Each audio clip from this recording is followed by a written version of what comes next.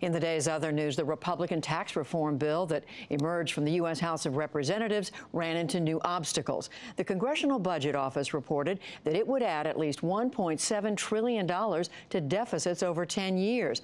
That may be more than allowed under budgetary rules. The CBO also said that repealing Obamacare's mandate that individuals buy health insurance would save $338 billion over a decade to help finance tax cuts. But that is less than first estimated.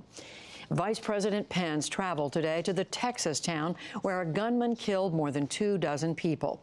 He was greeted by Governor Greg Abbott in San Antonio and later met with first responders and victims' families in Sutherland Springs.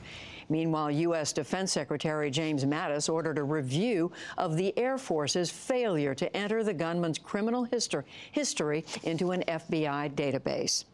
The Trump administration has reinstated restrictions on Americans visiting Cuba under a new policy announced in June. Individual travel is largely eliminated in favor of organized tour groups run by U.S. companies, and dozens of hotels and other businesses are blacklisted over their links to Cuba's military, intelligence, and security services. President Trump's nominee for Secretary of Homeland Security, Kirstjen Nielsen, had her confirmation hearing today. She was picked after her former boss, Secretary John Kelly, became the White House Chief of Staff.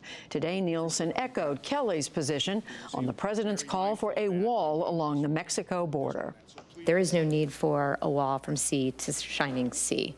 What we need to do is work with the operators. Should I be confirmed, I would look forward to speaking with state and local officials, those on the ground, both law enforcement and federal law enforcement, to understand where we need some sort of physical barrier. Nielsen drew heat from Democratic senators when she said it's not clear if humans are the primary cause of climate change. The nominee to be the president's top environmental advisor faced similar questions at a separate hearing. Kathleen Hartnett White said that she's not persuaded by a new federal finding that man-made carbon emissions are the main cause of global warming. Instead, she repeated her view that carbon dioxide is, quote, a plant nutrient and not a pollutant. The U.S. Air Force Academy now says that an apparent racial incident was a hoax.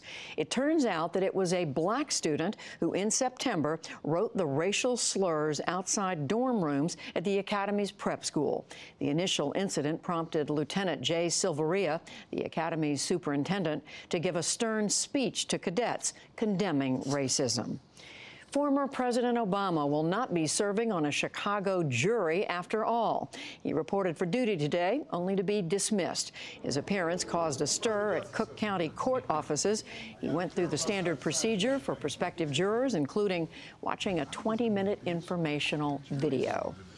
And on Wall Street, the Dow Jones Industrial Average gained 6 points to close at 23,563. The Nasdaq rose 21, and the S&P 500 added 3. And Pope Francis is urging the faithful, including clergy, to put down their cell phones during public masses at the Vatican and pray instead. The pontiff told the crowd in St. Peter's Square today that taking pictures during the service is, quote, an ugly thing, and he said the Mass is not a show. So remember, no cell phones.